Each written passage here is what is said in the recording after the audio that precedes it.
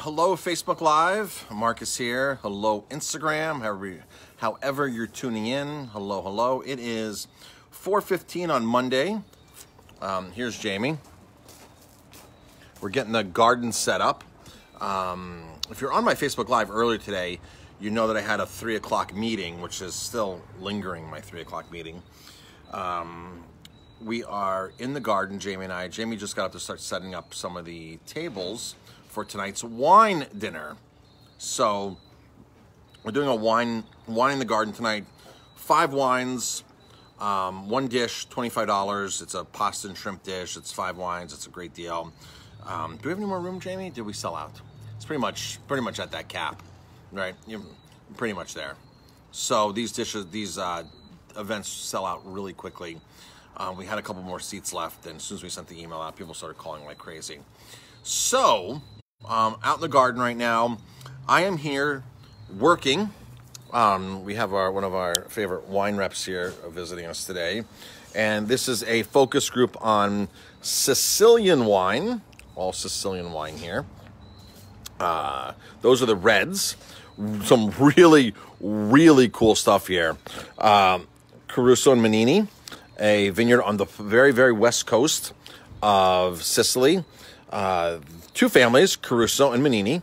I think it's about an 80-year-old vineyard.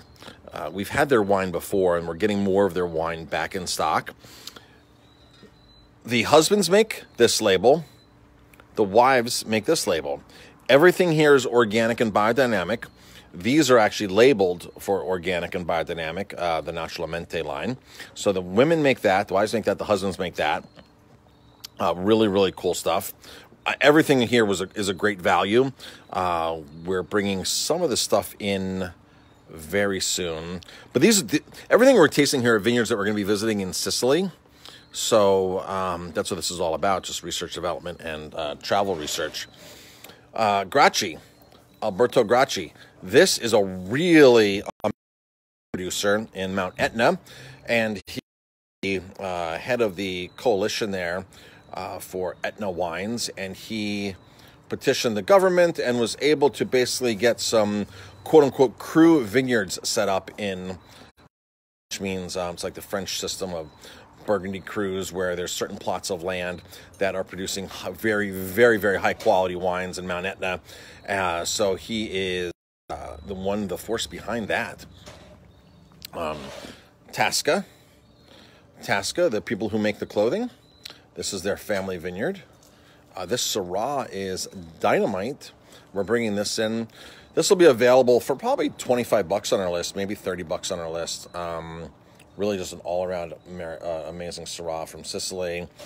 This vineyard here, they are from the island of Lipari. All right, Lipari is north of Marsala. Marsala being north of Mount Etna, towards Calabria, so towards the mainland, and they're on an island, and actually they are the only winery on this island in Lipari, which makes it even that much cooler. Let me see if I can show you on the map where this is. Let's see. There's my computer there. All right. This is your Facebook Live today, Jamie? Jamie's not doing a Facebook Live today. So, all right, so here we go. This is the West Coast. A lot of wineries are on the West Coast. Palermo, Italy, Sicily, major airport, the biggest airport in Sicily. All the vineyards on the West Coast. So every point of these waypoints here, these points are wineries that we're going to, places we're going to. This is our olive oil producer, Arche, the Arche family. 5 family members that are making amazing olive oil in central Italy. They're the ones who pack our lemon oil for us. So Palermo, the wineries, Mount Etna right here, the island of Lipari right there. Okay, so the island of Lipari, 1 winery, 1 island. Nobody else makes wine on that island, and that's them. And we are going to try our hardest to work them into our Sicily trip.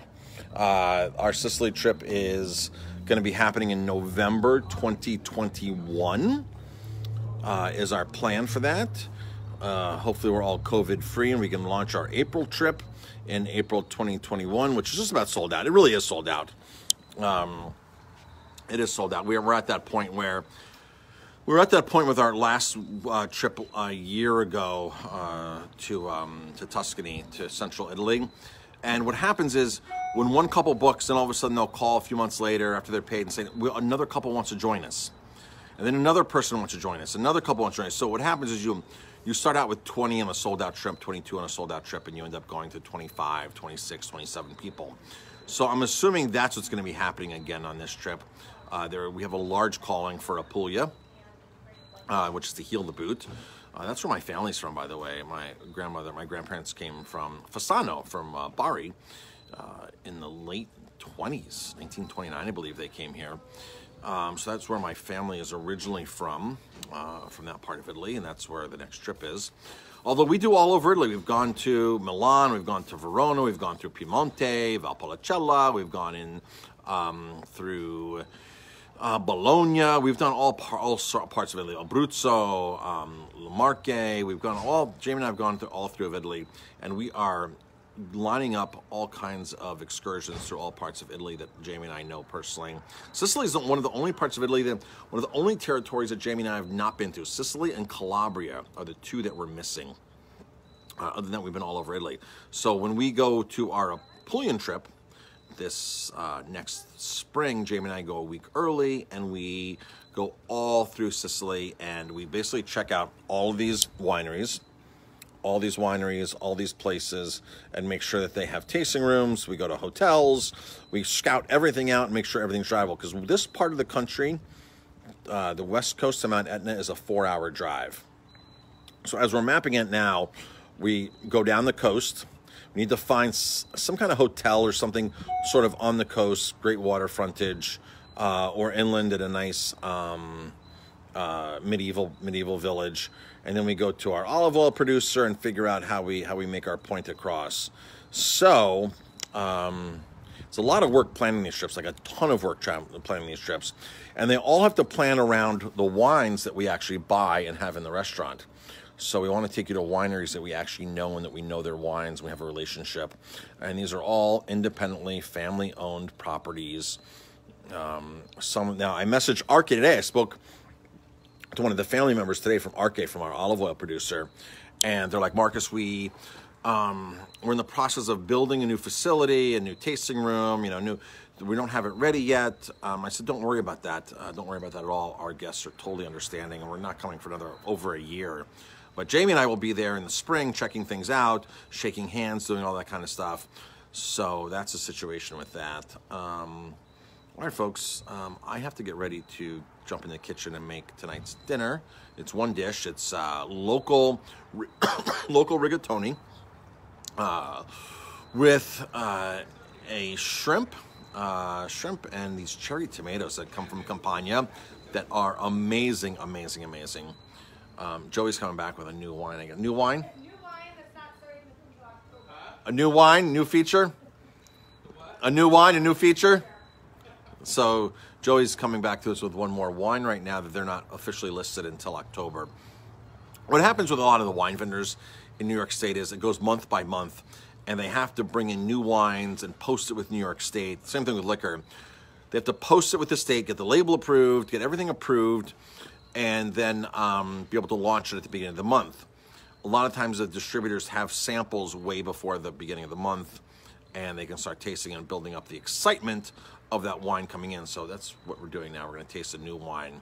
So a lot of people are on, folks. Thanks for tuning in. We really appreciate it. Jamie's not doing her happy hour live today. Today is an off day for that. We are in the garden tasting a bunch of Sicilian wines, planning out our Sicilian wine trip. Those are just the reds we tasted. We tasted about 4 or 5 different wineries today. The whites are all in a box.